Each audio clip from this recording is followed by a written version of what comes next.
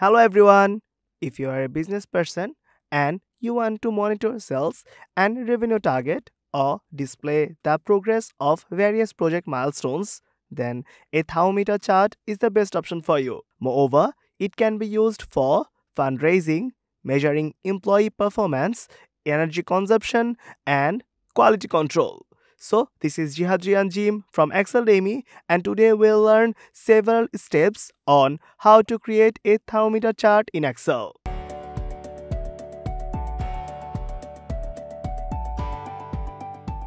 A thermometer chart is a graphical representation that resembles a thermometer to visualize data related to a single metric or a performance indicator. Before going into the steps, let's talk about the dataset a bit.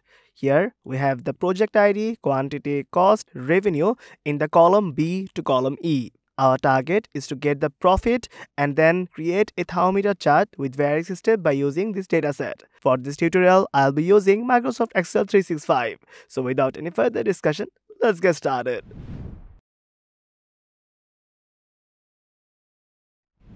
To determine the profit, go for the F5 cell and insert the E5 and subtract the D5 from it.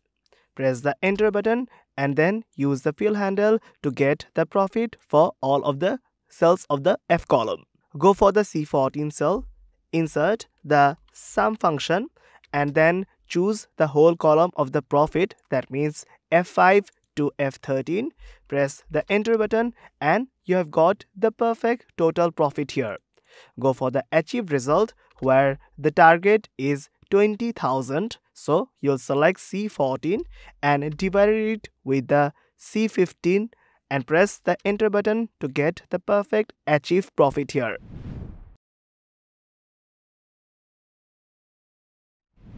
Now we'll move and insert the 2D column chart. So we'll select achieved and completion target. Go for the insert tab and in the charts we'll go for insert column or bar chart. Go for the 2D clustered column and you have got the perfect chart here.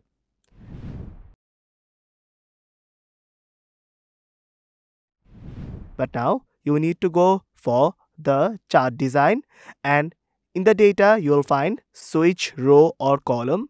Click on it and now you have two colors of column chart. Now select the chart, right click on it, go for the format data series and in the format data series you'll go for the series options and in the series options you'll go for secondary axis to merge the two chart columns.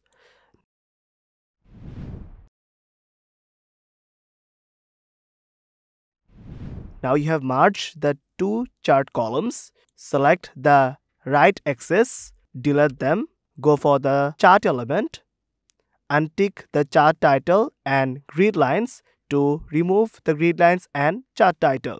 After that, go for the axis and here remove the primary horizontal. Now select the left axis, right click on it, go for format axis and in the format axis now here we have 0 to 120%, but we need to get the 0 to 100%. So we'll go for the minimum as 0 but maximum as 1. And after that, we'll go for the major, which is 0.1 and minor as 0.02. After that, we'll move on to the tick marks where we'll go for the major type, which is none. But now we need to show it as our inside tick mark. So select inside here. So you will see that here you have got the marking.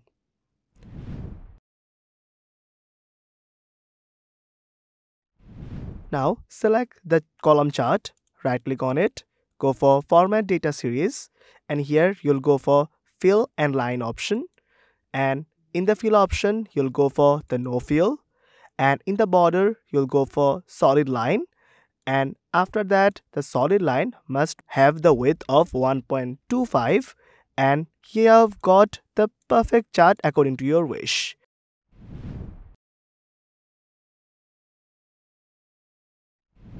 Now if you look correctly, then there is a border around it, but as we are trying to create a thermometer, so you need to remove it. So we'll select the whole chart, right click on it, go for the outline and here you will select no outline to remove the outline.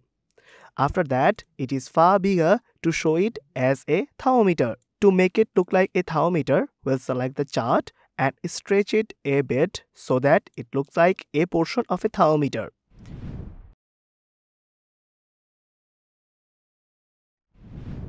After that, we need to go for the Insert tab, and in the illustrations, we'll go for the shapes. To go for the basic shapes and select the oval to get the lower portion of the thermometer. So we'll select the area where we want to put our oval shape, and now we need to adjust the oval shape with the upper portion so that it looks like a thermometer, but it has a border. So select the newly inserted oval shape, right click on it, and in the outline we'll go for no outline.